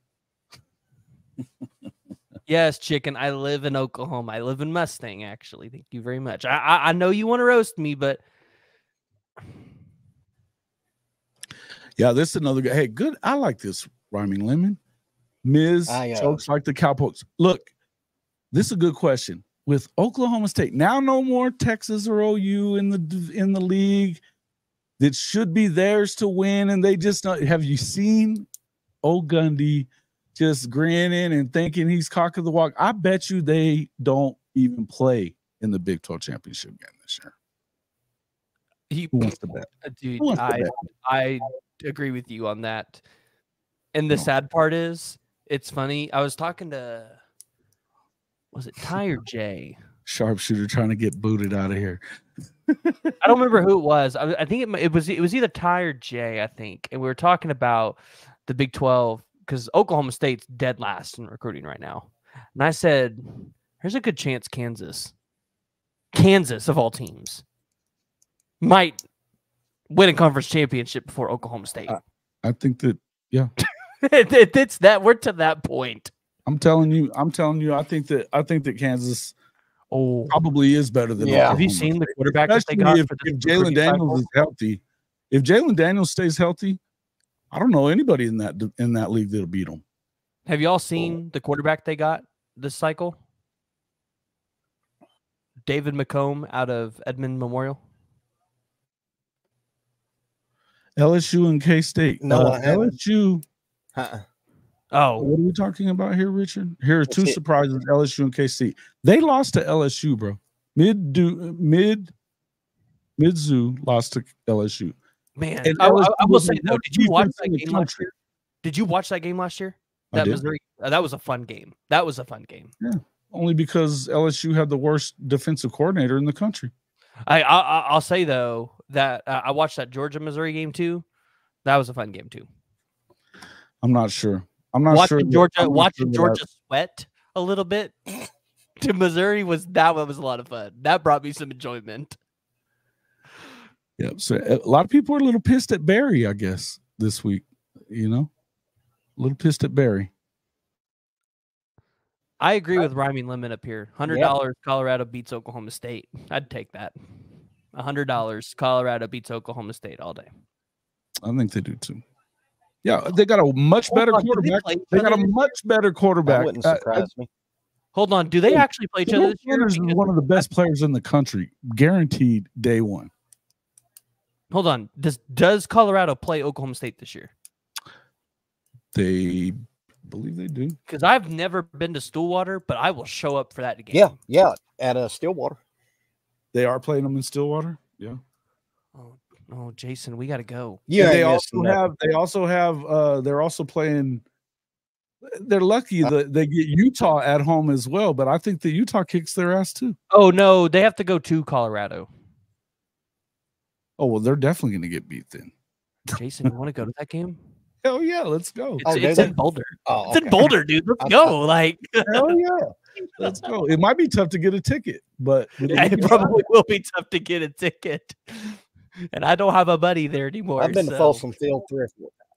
We can see if we can see about our boy Dave might be able to hook us up there. Depends on how good they are at the end of that. What time of the year are they playing them? It's gonna be the last game of the season, 11/29. Oh yeah, which is Oklahoma LSU. But I think Chicken was watching. No, I'm already in. I'm already gonna be in. I ain't going to Baton Rouge. Fuck that shit. I am going to Baton Rouge. No, fuck that. I ain't. Those fans are terrible. I ain't gonna go with the 8 o'clock game, and we have to go sit with all those LSU fans. So Okie Light gets beat by K-State. I think they probably lose to BYU. OSU loses to Arkansas. Did they go to BYU? They do. Mm-hmm. But I don't think BYU is going to be. Arkansas is going to go on the road and beat Oklahoma State, but they're not going to go on the road. They're not going to go on the road and beat Mizzou. Come on. Okay. They definitely lose to Utah. They definitely lose to Utah. They're losing to K-State. That's 2 losses. They lose to Colorado. That's 3. I don't know if they beat BYU or not. That BYU team is just bad. Yeah, they should. BYU is just bad. They're going to fall. Okie Light will fall on their face. However, though, it would not shock me to see Mike Gundy win 9 or 10 games. That wouldn't shock me either, because that's just the most Mike Gundy thing. You just never know. No, but they have the expectations to this year. He doesn't do great with expectations. I'm not gonna lie, like I feel like TCU is going to be better. TCU is going to be better than they were a year ago, and they didn't have to play them, so they wouldn't know. But hell, K-State beats them. West Virginia was pretty good last year. They're going to be better. I mean, do they win at Tulsa? Huh? Do they win at Tulsa? Good question. Probably, yeah, but they should. If they don't, that would be hilarious. Man, I'm not gonna lie though. Oklahoma State's got a tough schedule. So they got Utah at home, Arkansas at home, at K-State, at BYU, at Baylor, at TCU, and at Colorado. Yeah. I don't think they play for the conference championship game. No, y'all be nice to my boy, man. Y'all be nice to our boy PG. It'll be Utah, Arizona, K-State. I don't think Colorado's good enough to play for it this year. I don't think that Colorado's going to, except that they have at least top 2 quarterback in that league right now. He's really just depends on their offensive line. All they have to do is be a little better on the offensive line. It's not like they're playing in the SEC. Yeah, Colorado can be a problem. They can be a problem. Arizona's going to be a problem. They don't have to play Arizona in I just need to see it. For Colorado, I need to see the offensive line get that much better. Because it's not like they have. Well, they got an offensive line coach from Oklahoma. Yeah, but so and they've recruited it pretty well. It sounds like we'll see. Yeah, I mean, Jordan Seaton's going to be really good for him, but I mean, the other guy, if they come out and their offensive line looks really good, the first 4 games, yeah, like I think we're talking about Colorado potentially playing for it. 6-6 is a good expectation. Richard had it in the chat. 6-6 is a good expectation for Colorado. Oh, look at what just happened here. Prinsky goes into timeout, talking silly shit. Said Missouri's gonna beat Oklahoma 42-7. That's a timeout. It's just gotta happen. That sounds like a nightmare. That sounds like a nightmare. Well, can you imagine? Like, let's put ourselves in a world for a second where Missouri just beats Oklahoma. Not even like beat them that bad. Let's just say they beat Oklahoma. Let's put ourselves in a Twitter world where that happens. Are you trying to get a timeout too? No, I am not trying to get timeout. I'm just trying to put the importance of why Oklahoma needs to win that game. Not Because gonna be a deactivate my damn Twitter account. Richard Shear, buddy, not happening. Yeah, next got to stay out freaking riot. There's no way. Hey, look, here's the deal. If their defense, I think that the reason that they were fairly good last year, I'm going to give them that. I'm not giving them much more than that, but I'm going to give them that. Their defense was pretty good. They lost their 3 best defensive coaches to LSU, who they couldn't beat, you know, and they lost a lot of guys off of that defense too. It's a new defense. If your offense isn't, and if Oklahoma's defense is as good as we think it is, you're not going to go out there and score a bunch of points, just like you didn't against Ohio State. Are we still talking you want a lot of guys out. You're going to have to, you think you're going to get into a shootout and win with Oklahoma? You're not. It's not going to work. Are we still talking about Missouri? Yeah, we're talking about. Oh, they ain't winning a shootout with Oklahoma. That ain't. No way. It's not going to be a shootout. I will say, though, I think the thing that really determines how Missouri is going to do this season, it's going to be their running game, because that's what they were. Cody Schrader had like 1,600 yards last year. So, like, their running game also, yeah, that they don't. That's the important thing. How are they going to replace Cody? You think it'll be 24-21? I don't think that you guys get to 21. I don't think you do. I think it just depends on how good this Oklahoma defense is supposed to be this year. I think so too. I think so too. But look, I think they're going to shut them down. Just, hey, you know what? Go ahead. Go ahead, Preston. Oh, okay. I was just going to say.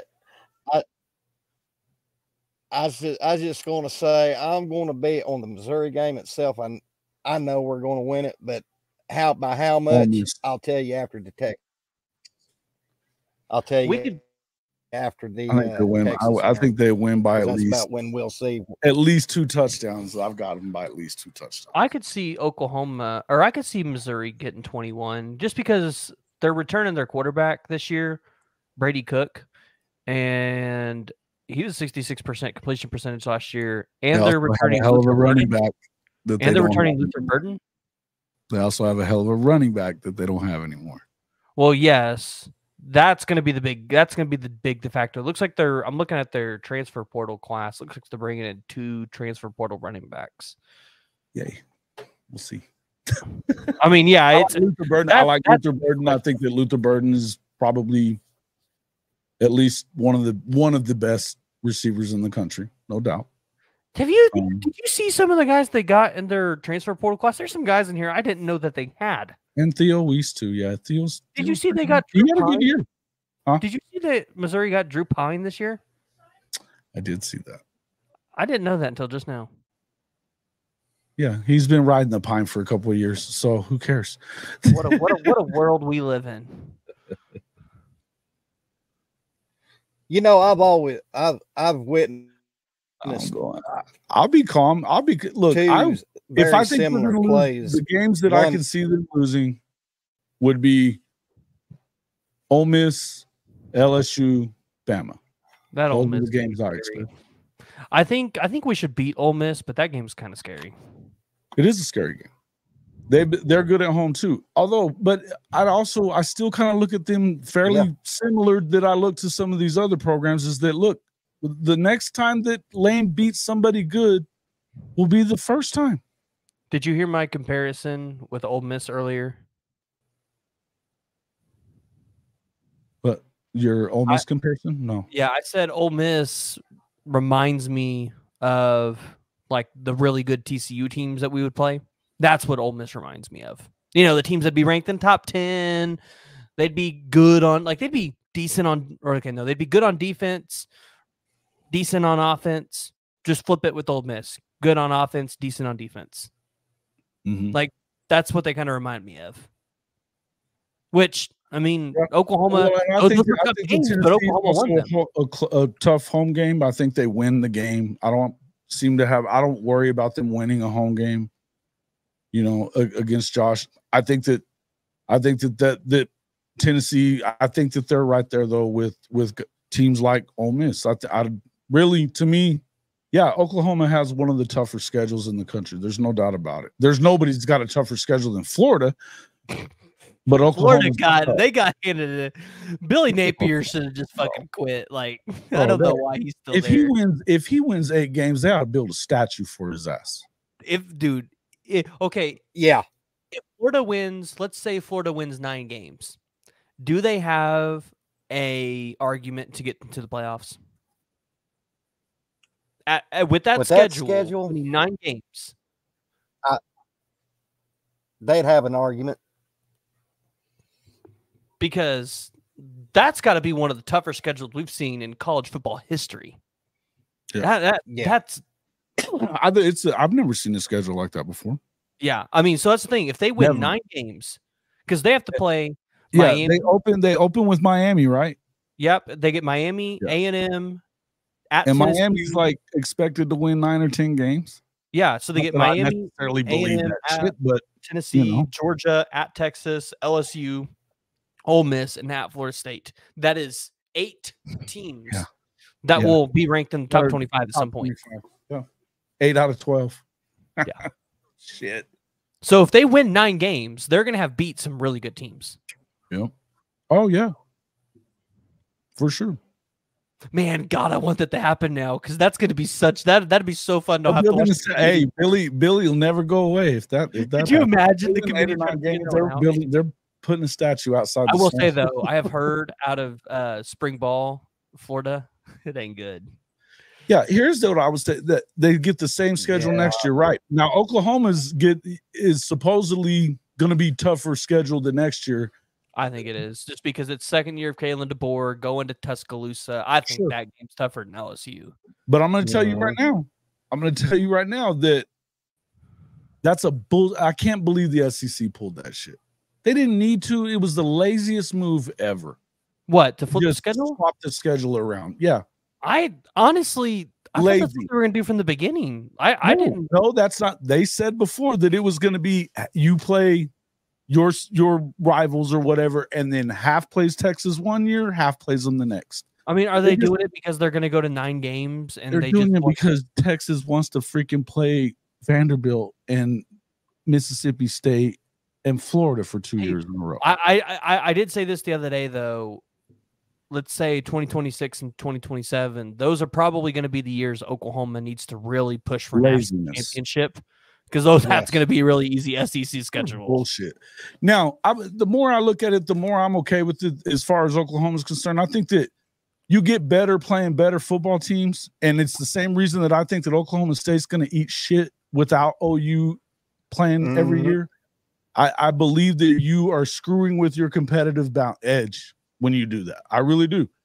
But it is what it is. I think that it was a lazy move by the SEC and a transparent move by the SEC to try to prop up freaking Texas or whatever damn reason. You know there's a chance Texas loses 4 or 5 games this year, right? Yeah. I mean, if they do, that means that I could see them losing Michigan. Really, the only other ones that they should lose are OU and Georgia. Well, I think that at A&M. Okay.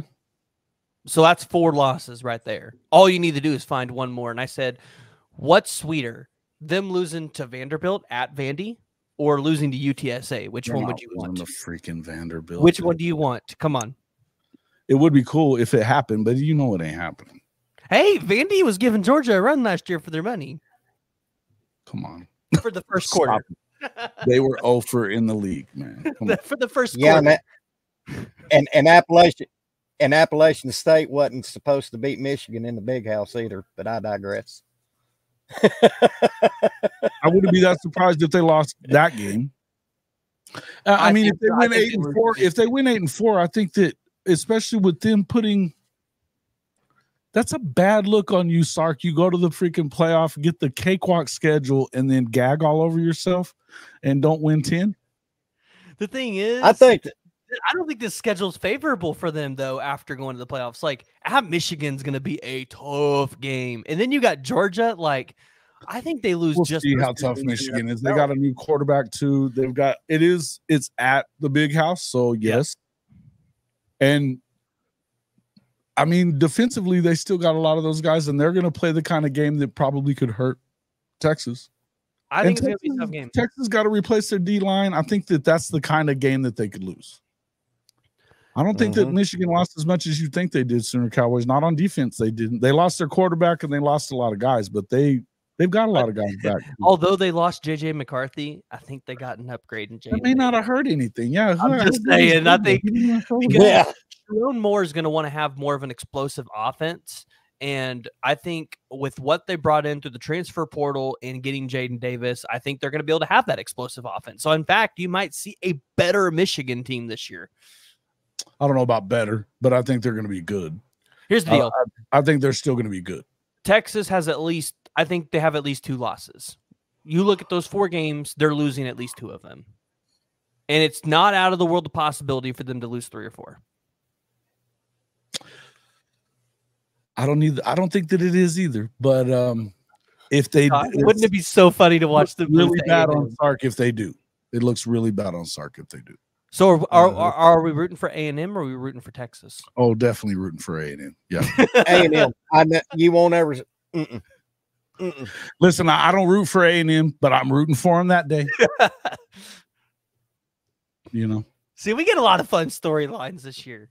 It'll be fun. It'll be fun to see that. It'd be even cooler to see Vandy beat them, but I don't see that happening. Are you rooting for would you root for Missouri or would you root for Texas? Mm. And you can't say it can both teams. I mean, you got to pick a winner. I mean, Mizzou, but it's only by a little bit. Only by a little bit. And only because I know. I'm just tired of Richard Shear's actually a pretty chill Mizzou fan. This is one of the first ones that isn't completely crazy. I get them in my chat all the time. Telling me Susie and Lamont Rogers are all going to Missouri. Yeah, it's bad. Any day that Texas loses, an angel gets its wings. Yes, it does. Yes, it does. I don't know. I'm still torn though on the A&M Missouri game this year because and I want to explain my dilemma here. We aren't losing defensive linemen like hotcakes to Missouri. You're losing them like hotcakes to A&M. So there's a part of me that really wants to root for Missouri in that game.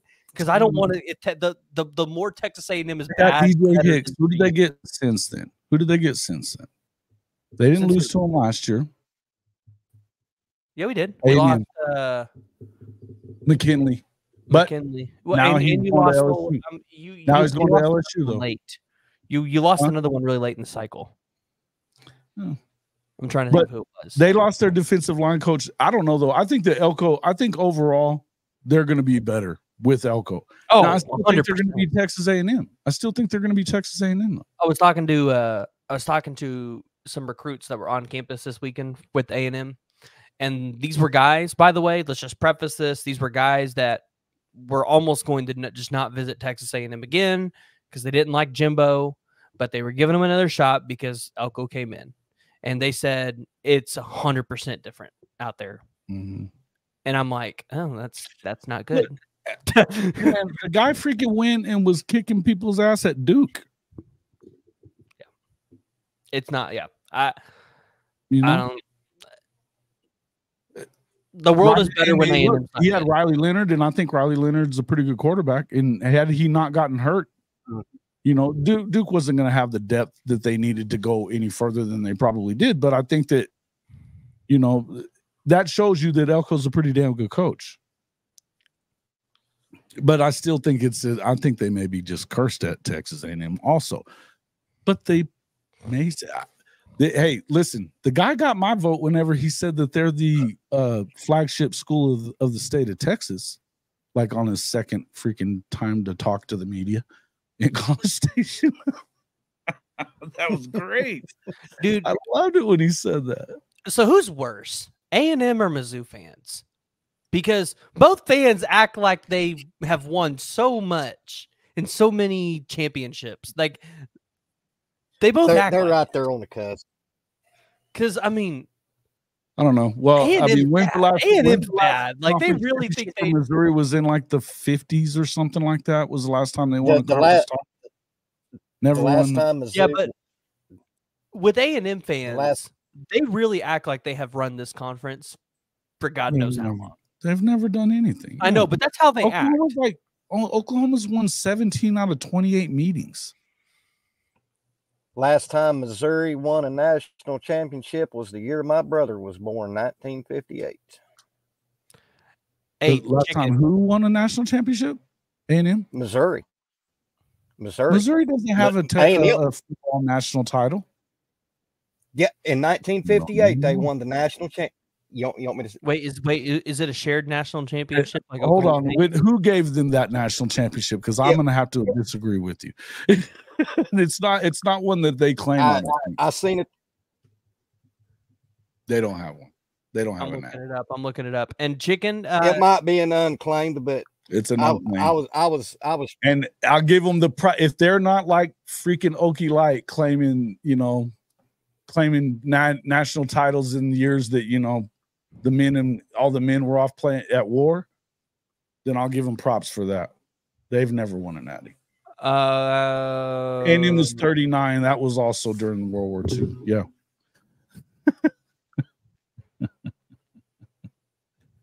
Yeah, you don't claim it. No, see, hey, then I give you props for that. Why is it saying they won it in 2007? It's unclaimed. Neither champion. Here it is right here. No. 1960 and 2007, but it says here they're unclaimed. So I stand corrected, guys. At least they're not doing the UCF or Okie Light thing and claiming a championship that's trash. Didn't Florida win the national championship in 07? Yeah, for 07, yeah, they beat. Yeah. Yeah, they beat us in the 2-8 in the 08 Orange Bowl. 1960 was a paper thing. Yeah, no, I get it. All right. But you are hanging those SEC East banners there in Columbia. I saw that. Yeah, if it's not the AP, which is the national champ, back in those days, it's not it. Even the UPI, I would give more love than that. The UPI, Jason, United Press was A&M is worse than Okie Light. Their last national their national championships are claimed, but it was 1919, 1927, and 1939. Yeah, 39. I think that was their year when wasn't that when Alabama coach was there. Bear Bryant. I think that was when Bear Bryant was there. 39. Might have been. Yeah, they suck. And here's the thing: their winning percentage in the conference, whether it was the Southwest Conference or the Big 12 or the SEC, it's about the same as it's always been. This is who A&M is. Whether it's Jimbo or RC Slocum or any of those coaches, they just all do about the same. Mike Price, except Mike Price took that 77-0 one right on the chin. Yeah. It is what it is. Yeah. Yeah. OSU claiming a championship that happened when all the men were off at war is pretty funny to me. It's pretty funny to me. Tells you why they really do suck. I do think that NIL for Texas A&M is attractive, but I also think that if you use it as the only way that you're going to get a player, kind of like what we're seeing at Missouri too right now, it's not going to be enough. You have to get the right guys, not just the guys that have the stars. They have to fit you. They have to fit.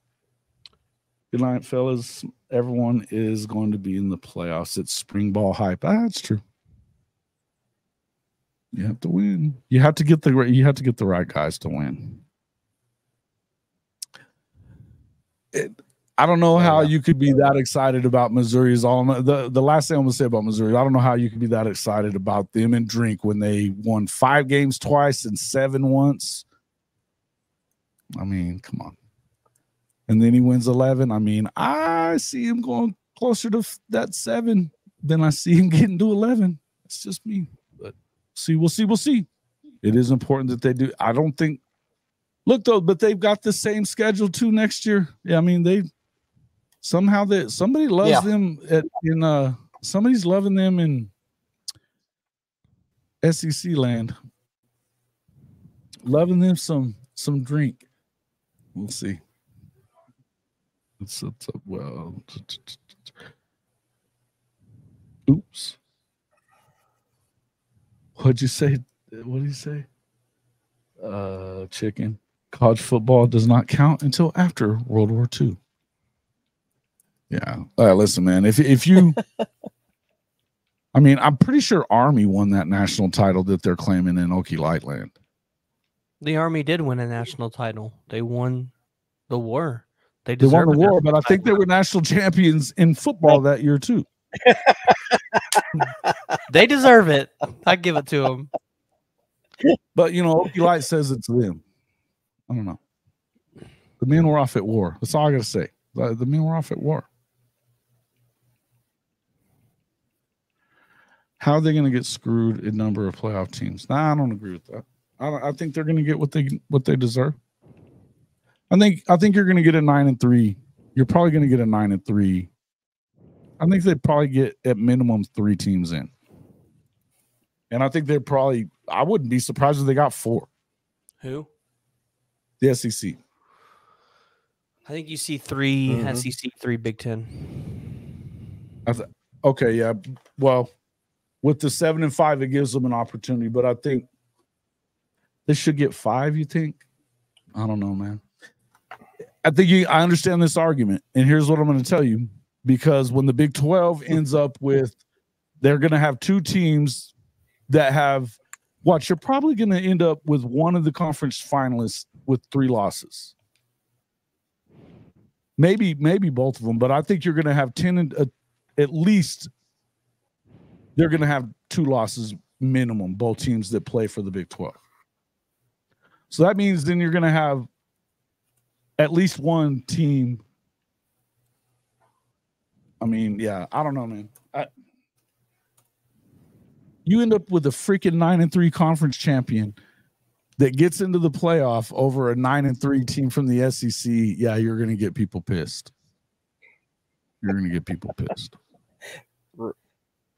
Lemon wants the over and under of how many people.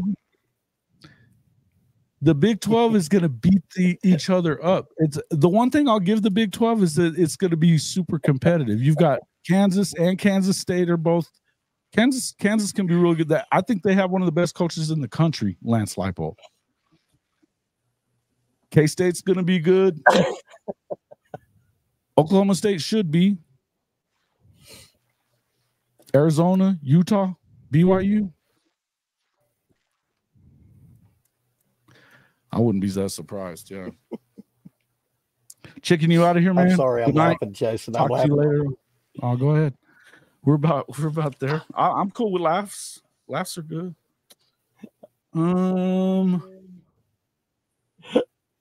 Ryman Lemon wants to know how many beers at the spring game I'm going to have, and he's taking bets on the over and under.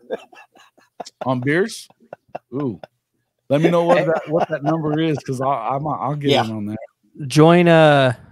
Join Jay and I bet we'll go by Michael Patterson McDonald's dad's bar down there. I'm gonna be there. He has a bar area, like a restaurant thing.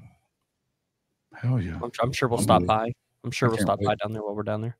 That'll be fun. Yep, I'll be there. It's in 3 weeks too. I can't wait. Is the new Big 12 better than the Big 10? No. No. Hold on. You need to fucking put that person in timeout. Gosh. That's shoddy. He's just trying to crash on the Big 10, and I like him for it. Because I don't like the Big 10. But no, it's not as good. It's not as good. Hold on. Before we get off for the night, I got to show y'all cuteness overload here. We got. Show us your dog. Oh, puppies. All crashed out in there listening to the. Hey, when's the baby due? Well, I'm playing fucking Mario over here, so. When's the baby due? September. It's either the first week of September or the last 2 weeks of August. So I am hoping for the last 2 weeks of August. Do we know what it is? That we don't know bleed what we're having? Football season. Is it going to be a little PG? And it's going to be a girl. It's going to be a girl? Oh, you're a deep shit now. Oh, wow. I am.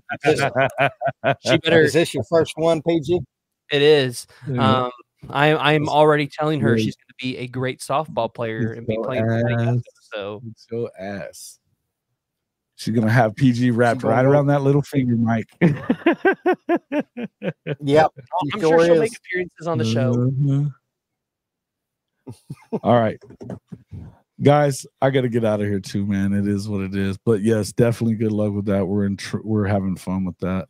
Yeah, this is a great line right here. Boys destroy property, girls destroy your soul. This is true. This is very much true. My girls could be destroying those softballs. Oh. She is going to Teach be her to hit like K9 on the softball field. We like your niece then. We like your niece there, Rich. Welcome to the show. I'm glad you showed up, man. We appreciate it. I know we're busting your chops, but hey, you took it pretty well, and I appreciate it. Guys, tell everybody how to find you before we get out of here. Sooner Legend. PG, go. Oh, I'm going first. You can find me. Oh. Yeah. Or you go first. You go first. Okay. You can find me at Sooner Legends podcast. I talk about everything from, I just started the new stuff, but I'm more historical, talking about the glory days of the program, some history that goes clean back even to the Benny Owen era. So y'all tune in. I'm at 235 subs, and I'm looking for 300 by next Sunday. Who's down, motherfucker?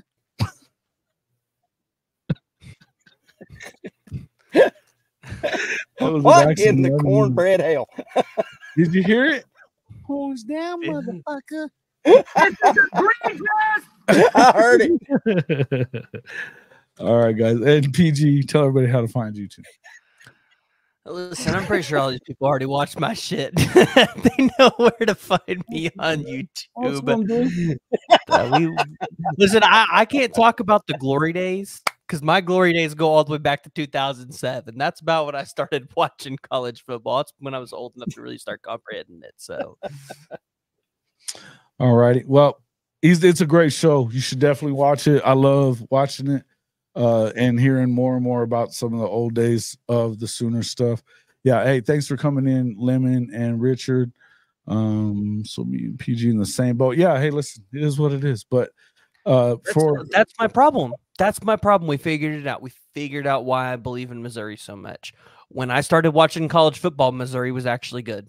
You got it right, though, about one thing today about Texas. Finally, a blind squirrel finds a nut. A broken clock is finally right twice a day. Oh, joy be that the brand has finally returned. Fuck your brand. Love it. We appreciate everybody else coming to the show. Hey, guys, if you haven't already become a subscriber to Hall of Fame College Football with Jason and the coach, please make sure you hit that subscriber button. Definitely get over and subscribe to both of these channels. We need to get Mike up there as well to that, at least to that 500 mark, but we need to get him going. And look, if you want recruiting news, you'll get a lot more of it from PG than you're going to get here, because I just don't follow it quite as close. I do, but I follow it by watching PG. So yeah.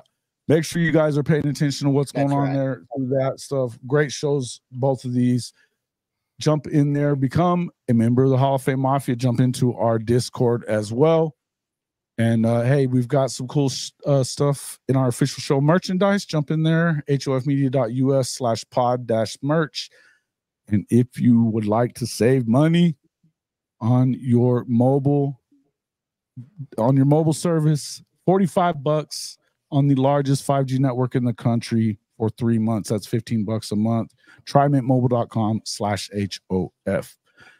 All right, guys. We appreciate you guys. Everybody coming in. Thank you guys for coming in and joining me on the show. We'll see you all on the next one.